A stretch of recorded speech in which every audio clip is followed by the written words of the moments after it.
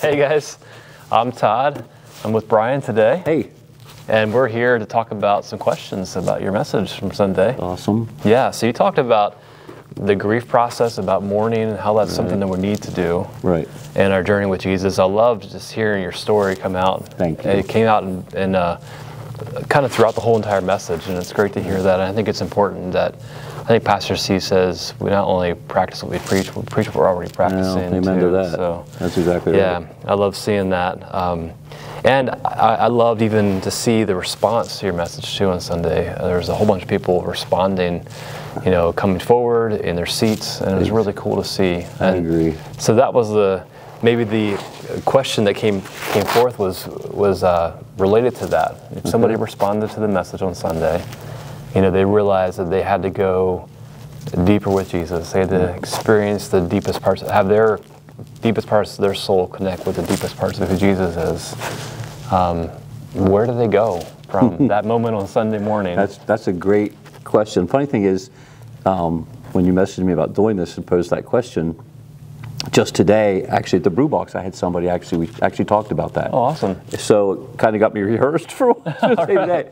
But, and then I actually started thinking about this, where do you go? And obviously part of that, if he's going to get to the deepest parts of you, we've got to let him examine the deepest parts of you, right? Mm-hmm. And so actually when that first clicked yesterday, last evening, is Psalm 139 came where it says, search me and know me, right?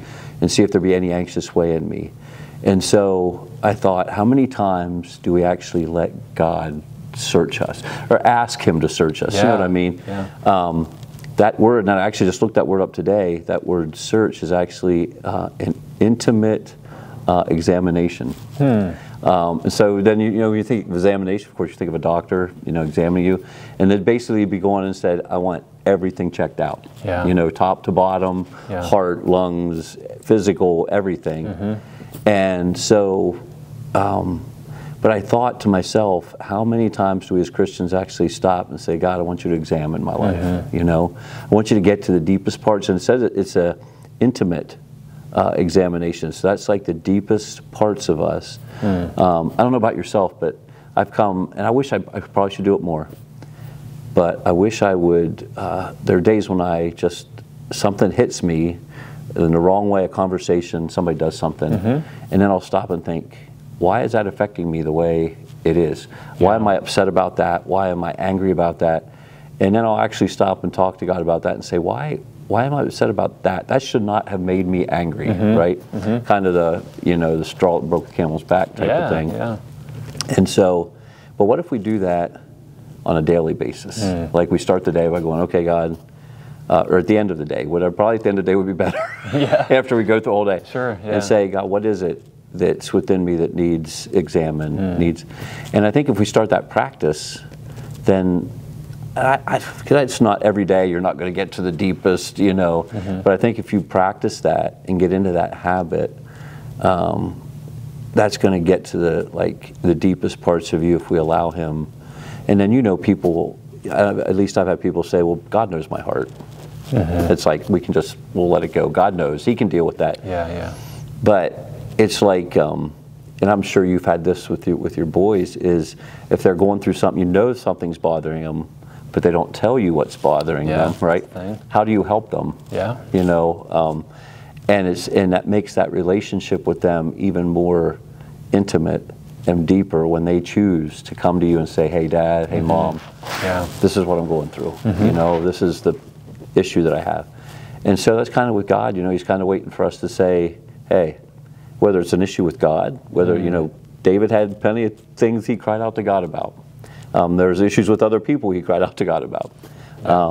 And so when you finally get to that point of saying, examine me, Lord God, I want, and then when you do know what's going on, and say, just bear it to him and say, God, how do we deal with this? Where do we go? You know me, I'm a story guy, is when my son was a senior in high school, my oldest one, and he did something that was just really, it wasn't against me, it wasn't against his mom, but he knew it was against God, and he'd been wearing it for a while. And you can tell when something's going on, but you guys got to let them do that thing. And one night he came to me in tears, just crying, and told me what it was and asked for forgiveness. And that just took our relationship to the next level. Yeah. And that's God. You know, when we're willing to say, this is the deepest part of me that hurts, that is wounded, that has sinned against you, whatever that thing is, you know, and bear it before Him.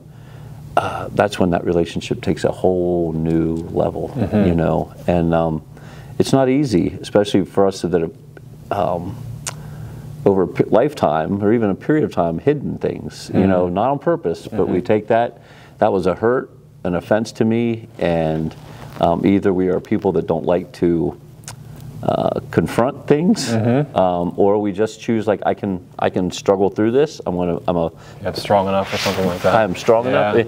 Not that you mentally think that, but you just do it. It happens, and you say, okay, I'm good. That's in the past, and then it comes back to hit you later.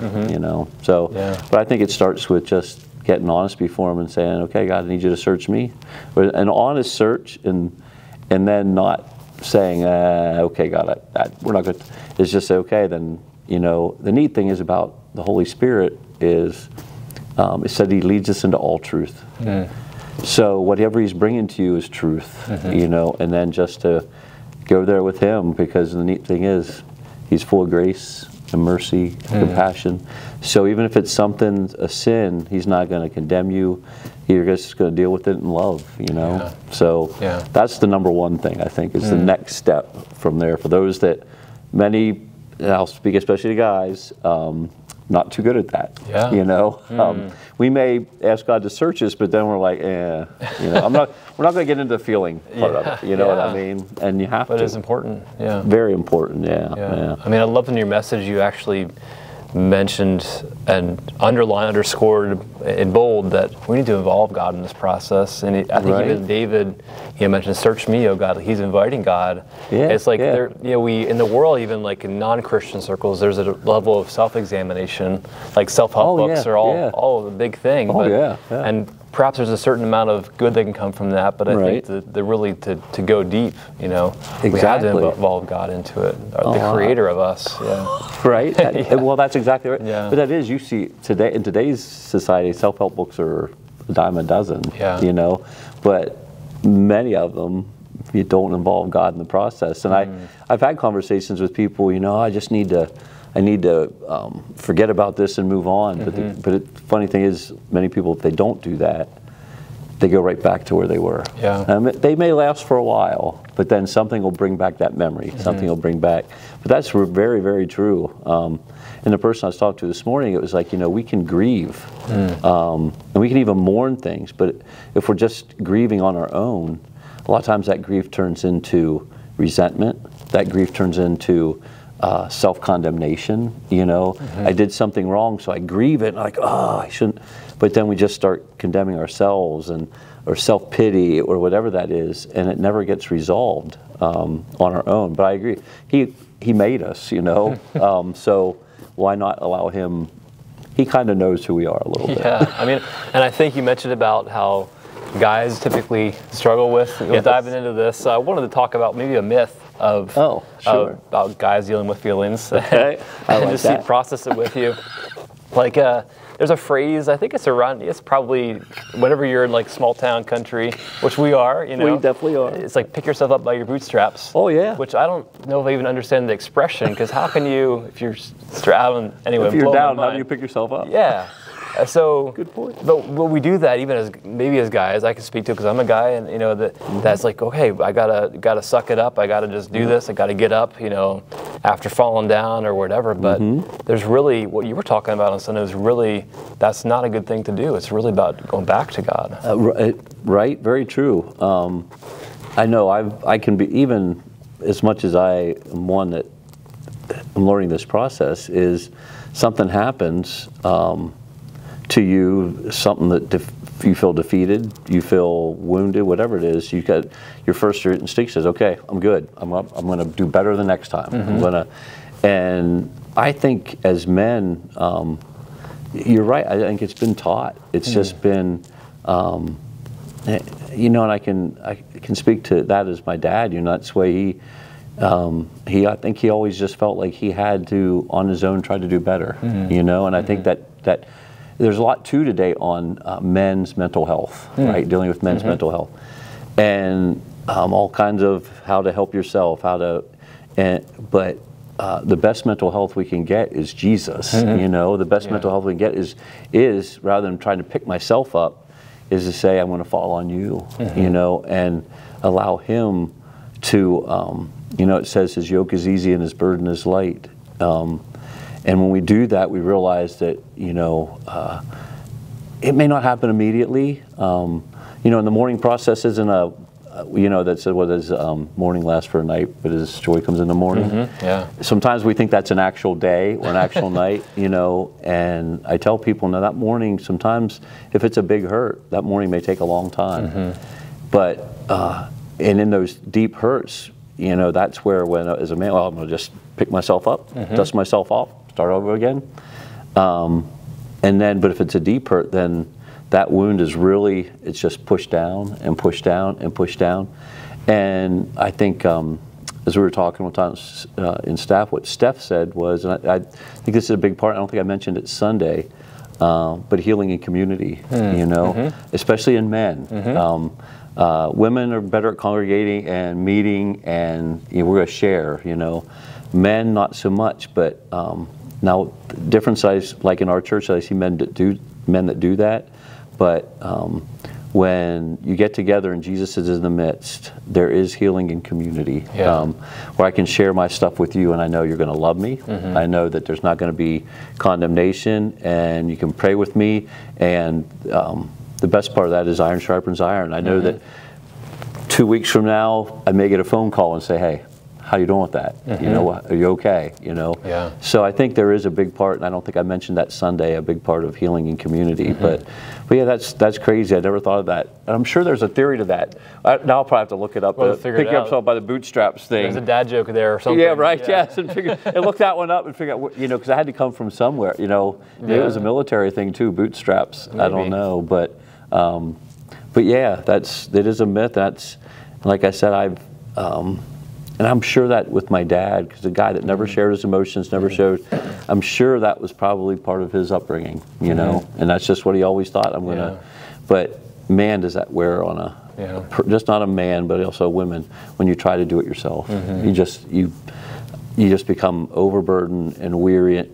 Was that scripture, don't become weary in doing good? I think that's how you become weary in doing good, you know, because I'm doing it on my own, right? And that's how people, I think, also ministry burn out, you know? I'm going to pick myself up, I'm going to get through this, rather than just really that cast all your cares upon Him because He cares for you thing, you know? So, but yeah, that's a, and I'll probably have to look that whole little thing up. I'm sure there's a background to it somewhere. Yeah, we'll look it up then. Well, I mean, you mentioned about healing in community, you know, that Steph mentioned in our staff meeting, and I love, this is really good timing, because we have a men's breakfast tomorrow morning. I understand it's coming up. Yes. And we meet, most of the time it's twice a month. As a group of men. So there's that for sure. There's life groups at our church. I'm just throwing out some ideas for ways to get involved. And there's any of the men in our church. We have a pretty awesome community here. Agreed. We can just you can make your own group, you know. So. Right, start one. Right? Yeah. I agree. Yeah. Well, that's awesome, and I think I love that you called out men too, because I think that there's so much more potential we have as men if we were to dive deep, you know, into what God has for us too. Amen. I think of the other metaphor, which is just the deep waters of an ocean carry more.